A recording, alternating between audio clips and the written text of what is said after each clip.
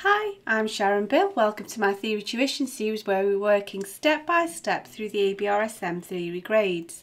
There are lots of resources available to help you on my website. If you visit sharonbill.com, you'll find some free PDF information sheets that you can download in US letter or A4, and they accompany each step of this series. There's also a page with links to all of my YouTube video tutorials, and you can access information about the books that I have available. I've written an exam technique guidebook, How to Take Your ABRSM Music Theory Exam. It's full of tips and techniques on how to best prepare for your exam and also how to best make use of the time when you're actually in the exam room working through your exam paper. So if you visit sharonbill.com, you'll find it's all there. If you can give me a like, that'd be great, and subscribe to my channel to keep updated. There's lots more in store. And now we're going to continue with the Grade 3 2017 paper A, and we're going to look at the last few questions on that paper. So if you turn with me to page 5, we're going to be looking at question 7. So I always recommend that you have a go of this yourself first of all. So just press pause, have a go, or just listen to the first part and then press of my explanation, then press pause, and then you can always re-access into the video to check your answers through. But have a go yourself. It's always better to learn by your mistakes, and you're always writing in pencil, even on exam day. Nice sharp pencil, and then if you make a mistake, you can just rub it out and have another go. So I'm hoping you've had a go with this, and now we'll work through this together. Question 7 asks us to rewrite this melody using notes of twice the value, and we need to put in a new time signature at the place, well obviously at the beginning, and then we need to regroup the notes, rebeam them as necessary. So we're going to have to go twice the value. So at the moment we're in 3/8 notes, 3 quaver beats per bar. The top number never changes, so we still want it to be in triple time, 3 beats per bar, but to make the notes twice the value, we're going from quavers, 1/8 notes, to crotchets, quarter notes. So the new time signature will be 3/4. And then basically we're just going to double everything. So here, a semiquaver will become a quaver, or an 1/8 note. These demi-semis, these 32nd notes, will become semiquavers, and then these quavers here, to double those, will just become crotchets. So I'm just going to colour in the note heads first of all, because all of these are going to need note heads that are coloured in. I'm keeping it aligned with what they've given me, just so I don't get lost, so I can keep track where I'm at, and also so I don't run out of room. So we're now counting in crotchet beats or quarter notes, and we have to beam accordingly to show each group. So 1/2 a beat and 2/4 of a beat give us a whole beat, so they need to be beamed together.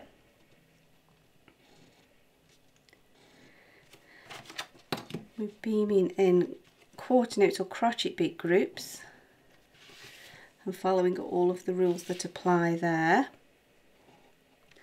And then of course these are now crotchet beats or quarter notes, so they don't need beaming at all now. So that's that bar complete. Now to double this one, we've gone from a crotchet or a quarter note to a minim, a 1/2 note. And then this one will just lose the tail, as that goes from a quaver, an 1/8 note, to a crotchet, a quarter note. So we just need to pop the stems on those, but nothing else. So this at the moment is a dotted crotchet, a dotted quarter note, so that will become a dotted minim, which we will tie to this one here. So let's look at what we're going to be doing here. This is a quaver at the moment, an 1/8 note, so that becomes a crotchet with a dot. That's a quarter note with a dot. So here we've got 3 beams, so we just change that to 2 beams, so they become semiquavers, 16th notes. Again, we've got 2 beams, and then here this semiquaver, this 16th note, becomes a quaver, an 1/8 note. So we just need to bear in mind what we're going to be doing when we're beaming these together. So let's look at this first one. So this becomes a dotted crotchet, a dotted quarter note. So let's just pop the stems on those. So now that's worth 1.5 beats in our new time signature, so we need to complete the final half a beat. So these won't be beamed together with those, because those two semiquavers, that remaining half a beat, belongs to the last part of this beat here. So we couldn't beam all of those 4 together because they belong to 2 separate beats. So here we'll beam those as usual. They belong to this half, so there's 1 beat, there's our next beat, and now these will all make the next beat, so we can beam those together. So just get the note heads in. Need a ruler for that bit. I can do it quite neatly without a ruler that way, but I can't go that way. However, by all means use a ruler every time just to be sure.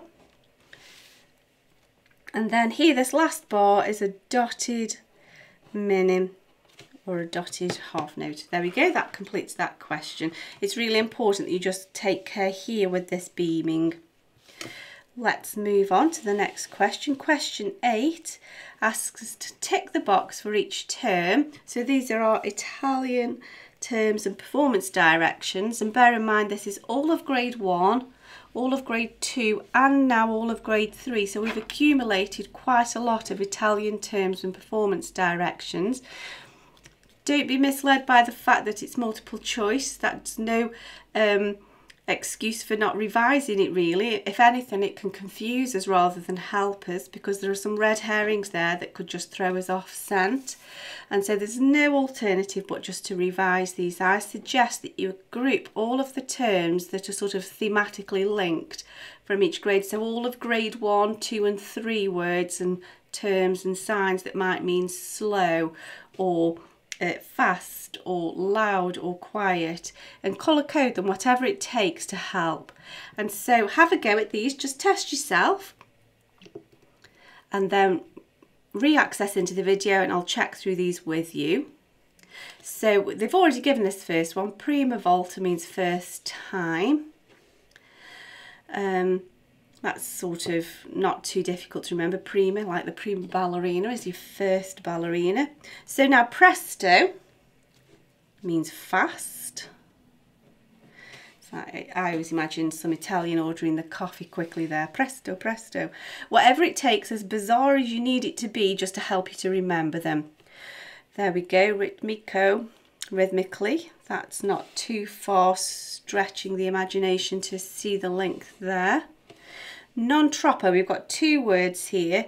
Non is not and troppo is too much, so we need that, both words.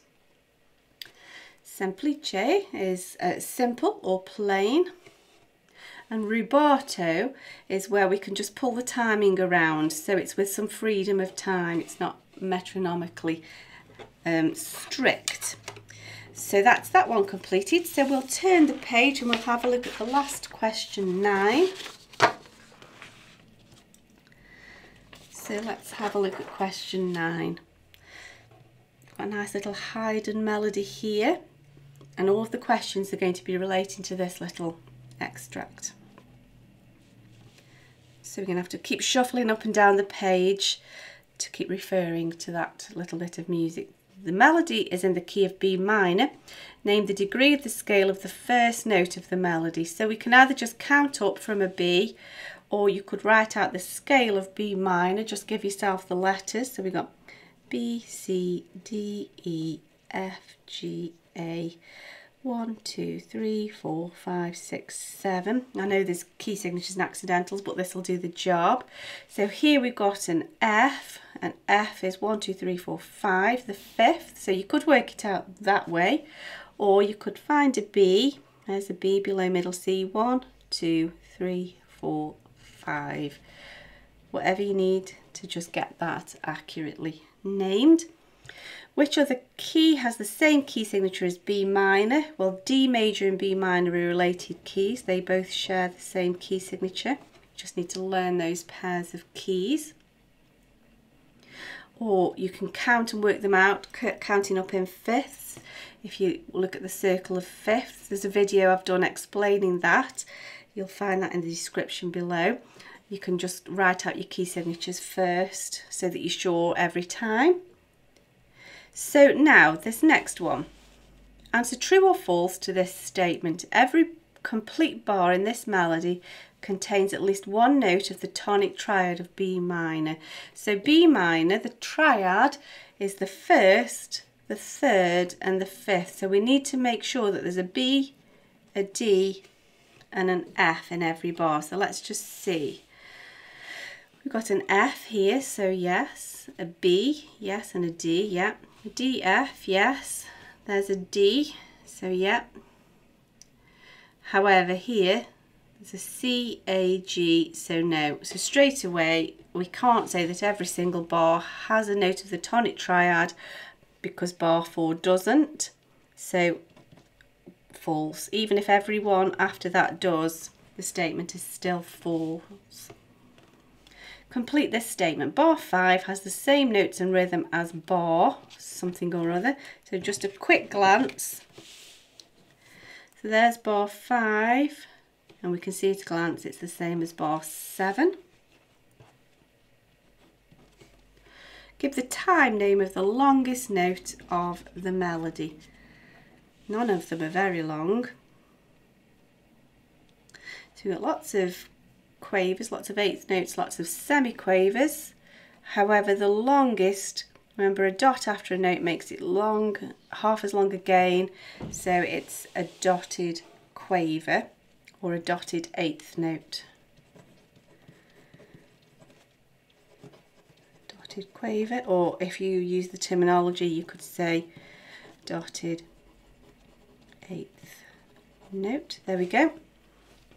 So now the last part of this question, using the blank stave, write out the melody from the beginning of the music. Just be careful you refer to the correct bit, to the first note of bar 4, but we've got to go an octave lower and change to the bass clef, to the first note of bar 4. So we're going from here to here, so that's as far as we need to go. And so first of all, I'm just going to map out my bar lines, just get all the nuts and bolts in place and do everything that doesn't require too much thinking, just while I gear up to addressing the question.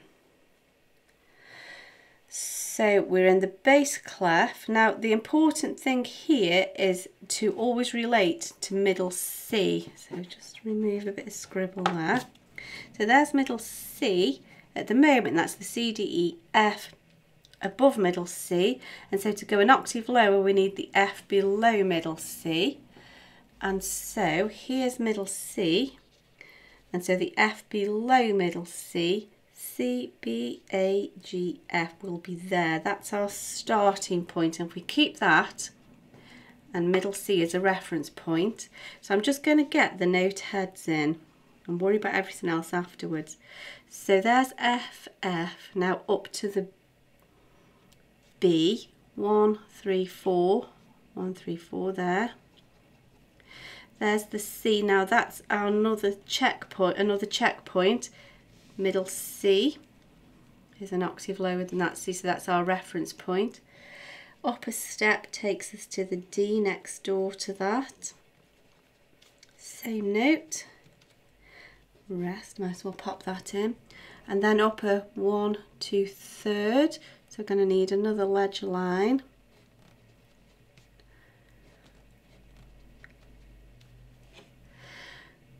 drop down 1, 3, 4, that should take us back to the middle C here, which it does, so we know we've not gone wrong.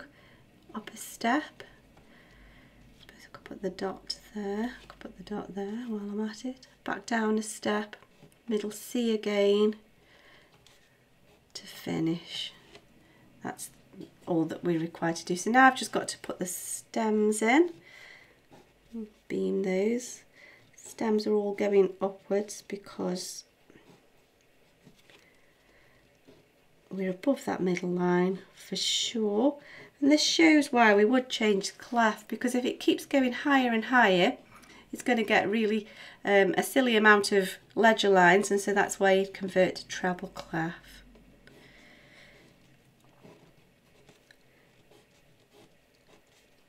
So that's all the thinking done. However, I'm just going to make sure I earn all of those points just by adding the articulation marks. Let's just go the extra mile. MF, presto. There we go. And that's that question complete. And that's that paper complete. I do hope that you're finding this helpful. I hope that it's helping you become confident with your theory. I hope that you're also enjoying it. I'm certainly enjoying working through it with you. If you can give me a like, that'd be really great. And please do subscribe to my channel to keep updated. There's lots more in store. Do also visit sharonbill.com and make use of all of the information that's available there to help you. Thanks for watching, and I'll see you next time.